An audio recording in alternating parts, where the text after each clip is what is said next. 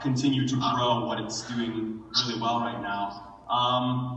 Yeah, I mean, it was really, it's crazy to think that like 15 years ago, a lot of this started just like in my bedroom with Anthony, just discussing things like medallions and how that would work, and the idea of you know, what is the doodling mind of a theater artist.